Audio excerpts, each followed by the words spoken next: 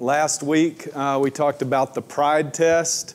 The week before that, the purpose test. And I hope that you are getting something out of this, because I know as teachers how difficult it must be to know that life for all of us is a series of tests. I know that brings you great comfort as teachers. Today we are going to talk about one of the more familiar passages in this story, and that is Joseph's life in the pit. All right, and we're going to talk about that pit test today.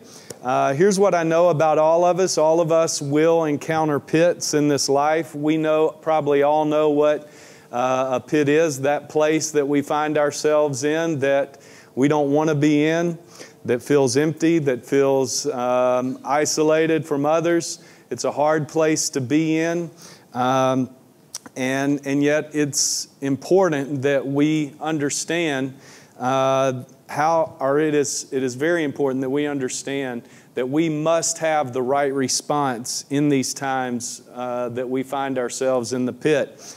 Because our response in the pit will determine, number one, how long we stay there. And that's a pretty big deal, because I don't think we want to camp out in a pit too long. Our response in the pit determines where we will go from there. So what's going to happen when you get out? Well, a lot of times just be a reflection of your attitude while you were in the pit. And third, our character moving forward, because pits truly do shape us. They shape our character, they shape our attitudes. And so what our character will be like moving forward. I want to read to you a pretty lengthy passage this morning out of Genesis 37, beginning with verse 13. And hang with me on this, sort of follow along if you have your Bible or Bible app. If not, you'll know the story. And Israel said to Joseph, "As you know, your brothers are grazing the flocks near Shechem. Come, I am going to send you to them." "Very well," he replied. So he said to him, "Go and see if all is well with your brothers and with the flocks, and bring word back to me." Then he sent off from the valley of Hebron. Then when Joseph arrived in Shechem, a man found him wandering around in the fields and asked him, "What are you looking for?" He replied, "I'm looking for my brothers. Can you tell me where they are grazing their flocks?" "They have moved on from here," the man answered, "and I heard them say, 'Let's go to Dothan.'" So Joseph went after his brothers and found them near Dothan. But they saw him in a distance, and before he reached them, they plotted to kill him. "Here comes that dreamer," they said to each other. "Come now, let's kill him and throw him into one of these cisterns and say that a ferocious animal devoured him. Then we'll see what comes of his dreams." When Reuben heard this, he tried to rescue him from their hands. "Let's not take his life," he said. "Don't shed any blood. Throw him into the cistern or the pit here in the wilderness, but don't lay a hand on him." Reuben said this to rescue him from them and take him back to his father. So when Joseph came to his brothers, they stripped him of his robe, the ornate robe that he was wearing, and they took him and threw him into the cistern. The cistern was empty because there was no water in it. This part of the story reminds me of that man who was walking, every night he would walk to work or walk home from work, and after a long day's work, it's late at night, he would often choose the shortcut to get home through the cemetery. And sort of a spooky walk, right? And yet it would cut about 15 minutes off of his time. So he would often choose the shortcut of the cemetery to walk home. And one night when he was walking through the cemetery, without him knowing, the grave or the attendants had been out that day digging a fresh grave, and he found himself in a freshly dug grave that wasn't there the night before. And he tried for a couple of hours to get out of this grave. And finally he just said, "Man, I'm just going to sleep here. And when I wake up in the morning, surely the groundskeepers will be around. They'll hear me yelling, and they'll help me get out. And so he just kicked back, took a little nap, and waited for the next day. And during the course of that time, there was this drunk fella that came stumbling into the cemetery, and he fell into that same grave. And he tried to get out. And about the time that he was going to give up, the man who was already there put his hand on his shoulders and said, "Hey, buddy, you can't get out of here." But he did.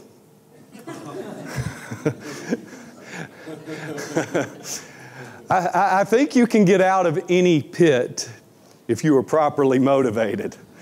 And if you're in a freshly dug grave and a hand touches you and a voice calls out, you find a way to get out of that grave, right? But we can get out of any pit if we are properly motivated. And I want to give you 3 questions that I hope you'll be motivated with when you find your life or you find yourself in a pit in this life. And the first question is this: how did you get there? It is always a wise thing for us to take inventory anytime in life, but especially when we find ourselves in a pit. Sometimes we are in pits that were not of our own making. That can be very, very frustrating. We didn't want to be there. We didn't ask to be there, but we find ourselves there. It happens. But sometimes, and a lot of times, I think probably most of the time when we find ourselves in pits, we're in pits of our own making, right? And it's important that when we get in the pit that we don't find ourselves blaming others, but that we truly do some soul searching and ask ourselves, why are we there? Jacob or Israel said to Joseph, "Go check on your brothers." Think about this for a minute. Joseph really, or Jacob didn't need Joseph to go check on his brothers. All of his brothers that were out in the fields were older than him. The oldest were in their 40s. They were in a big group. They really didn't need Joseph to check on them. But what Jacob was saying is, hey, I really see how your brothers hate you. I want you to have some bonding time with your brothers. And so he sent Joseph out, hoping that it would be a time for Joseph to bond with his brothers out while they were tending flocks. It was probably more dangerous for Joseph to be out there wandering around trying to find his brothers than it was for his brothers, who were a gang of many, to be out there tending the sheep. But verse 18 says, "But when they saw him in a distance, before he reached them, they plotted to kill him." He was still a long way off. How did they see him coming? That stinking coat he was wearing. It never ceases to amaze me. Last week we found Joseph failed the pride test. Here we find him failing it again. He's going out to meet his brothers. His father's setting this up to have some bonding time. And what is he doing? He's wearing that coat that they hated and despised. Right? And so he's going out to find his brothers. But again, he's going out in pride, showing off that coat, that he is the favorite son. I think there's a great point here that Joseph had a father who loved him very much, and his father loved him so much he gave him this great gift, right? And one of the reasons he found himself in a pit a little bit later is because of the fact that he took this gift that his father given him and he sort of flaunted it. And I think that's a great lesson to us to remember that we have a Father who loves us very, very, very much, and He has gifted us in this life. Whether you think you are gifted or not, you have giftings in your life. You have been blessed by your Heavenly Father in this life. And one of the surest ways to find ourselves in a pit in this life is to fall in love with the gifts that He's given us rather than Him, the giver. Or to begin to find ourselves showing off the gifts that He's given us rather than to use those gifts to point others to him. His insecurity is what got him into trouble. And as we learned last week, he failed the pride test, and that's why he ended up in this pit. Second question to ask is, what is God's perspective on this pit? And I think the reason that this is so important, as I said, some pits are pits of our own making. Some are pits that we just find ourselves in that maybe we are truly victims of. But think about this. No matter why you're in the pit, the first person that shows up when you're in the pit is Satan himself, right? The accuser of the brethren. And he always comes in and begins to condemn. He always comes in and begins to give you a flawed perspective about that pit. And in fact, you've probably heard it said, God will convict us, but Satan always comes to condemn us. And we will find that kind of condemnation when we find ourselves in a pit. God never condemns you. He will always convict you. But condemnation is always from the devil. Conviction is specific. Condemnation is general, right? And conviction is the Lord saying, hey, you did this. And I'm bringing it to your attention so that your heart might become repentant to me. But condemnation says, hey, you're a bad person because you did this. You're a bad person. John 3:17 says that even Jesus didn't come to judge us, but to save us. And so God's not in the condemning business, but He does convict us. One of the great lies in this story is found in verse 31 and 33. When they got Joseph's robe, they slaughtered a goat and dipped the robe in blood. Then they took the ornate robe back to their father and said, "We found this. Examine to see whether it is your son's robe." He recognized it and said, "It is my son's robe. Some ferocious animal has devoured him, and Joseph has surely been torn to pieces." Now, had a wild beast destroyed Joseph? No.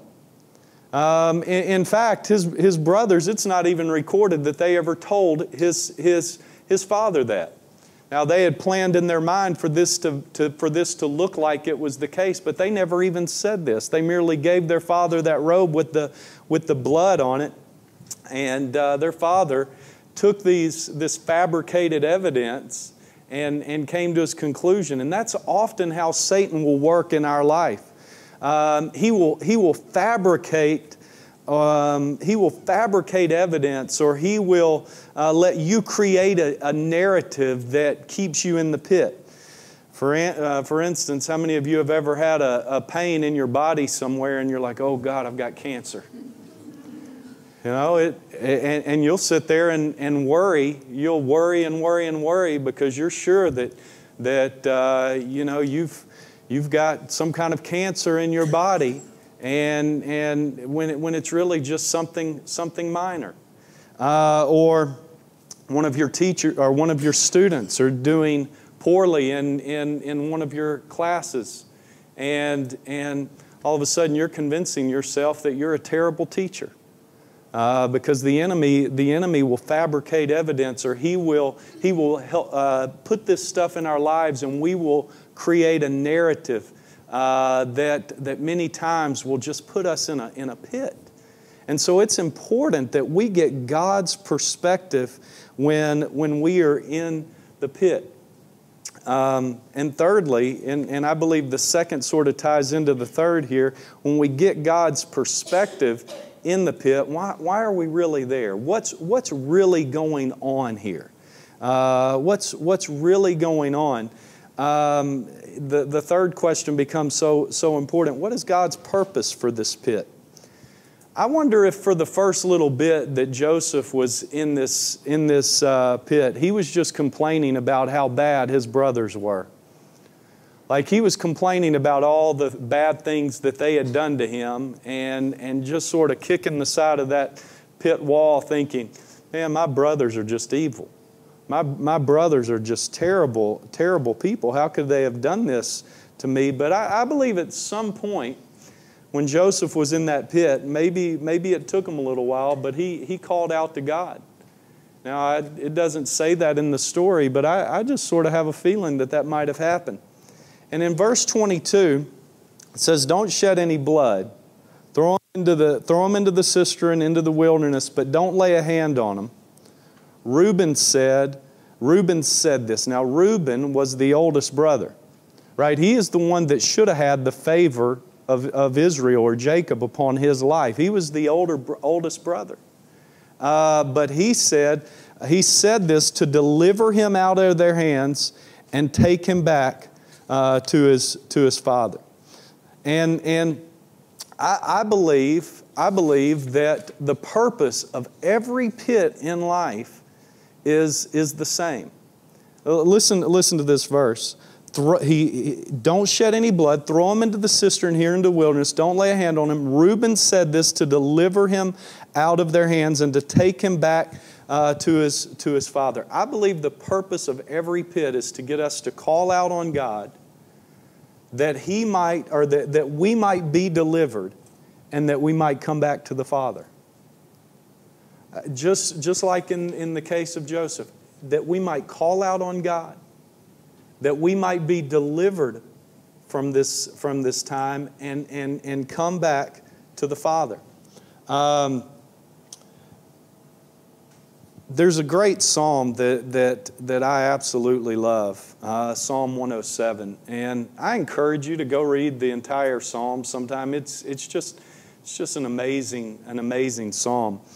But four times in this psalm, we are given this story of some people who find themselves in sort of one of the great pits of life, and they find themselves in a bad place. And it gives us four different stories, but they all come down to the same end. Listen, I'll just read the last one in verse 23.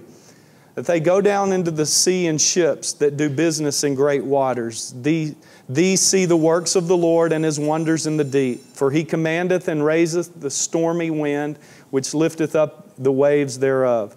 They mount up to heaven. They go down again to the depths. Their soul is melted because of trouble. They reel to and fro and stagger like drunken men, and they are at their wits' end. Any of you ever been at your wits' end? Some of you didn't know that was a real thing, right? But here it is. The Bible created the wits' end. You're at your wits' end. Like you don't know what to do. Your mind is so confused and just burnt out. You don't know what you're going to do or what's coming next. Their wits' end. And this is how every one of these four illustrations in Psalm 107 ends. Then they cried out to the Lord in their trouble, and He brings them out of their distresses. Sorry for putting this in there in the King James Version. And He bringeth them out of their distresses, and maketh the storm a calm, so that the waves thereof are still. Then they are glad because they are quiet. So He bringeth them unto the desired haven. Oh, that men would praise the Lord for His goodness and His wonderful works for the children of men. All of these stories find someone in a pit, someone in a bad situation. They call out to the Lord. He delivers them and restores them into relationship with their Heavenly Father. And God wants to do the same for you. If you find yourself in a pit today, you can pass that pit test. You can determine to ask the right questions, to have a proper perspective, to learn God's purpose. And I promise you, you'll find yourself out of that pit a lot quicker if you'll call out to God sooner rather than later. Let Him deliver you and let your heart return to the Father and His purposes for your life. Let's pray. God, we love You. And we thank You, Lord, even in the hard times, even in the times of life where we find ourselves in pits that are no fun, that are hard, that are discouraging, perhaps even having a flawed perspective in the middle of, or in the midst of a pit where we blame others or where we are believing a false narrative that Satan has declared over our lives. Lord, we at times find ourselves in those pits. But God, we commit ourselves today, anytime that we are in one of these pits, to call out upon You, to let Your hand deliver us, oh God, and that let our heart, our hope, and our faith be restored to our Heavenly Father. We love You and we thank You for it in Your strong name. Amen. Bless you guys.